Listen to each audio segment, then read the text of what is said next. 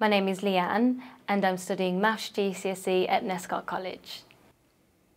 I chose to study maths here because I work here. I work here as a welfare and safeguarding mentor. And then when I started looking into the Maths GCSE, I spoke to some of the academic staff and I met my maths tutor and he was wonderful, he was really entertaining. So I decided that I'd definitely like to take Maths GCSE here. I attend my Maths GCSE course on a Wednesday evening. I attend from 6 p.m. till 9 p.m, so 3 hours a week.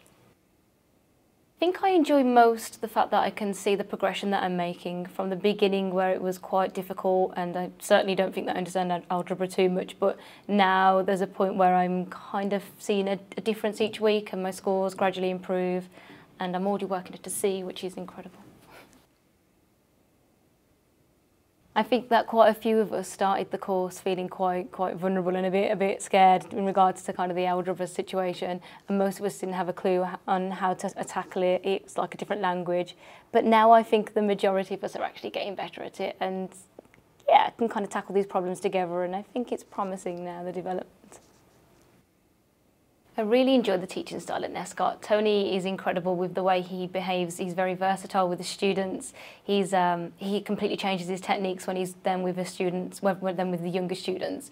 Whereas when he's with us, he's very appeasing and he's very entertaining as well. The biggest surprise so far has been the fact that we all started this course feeling completely overwhelmed by algebra. None of us understood it. It was like a different language. But as we're progressing, it's like working as a unified course. It's actually becoming easier, and potentially we're actually going to succeed in getting our grade.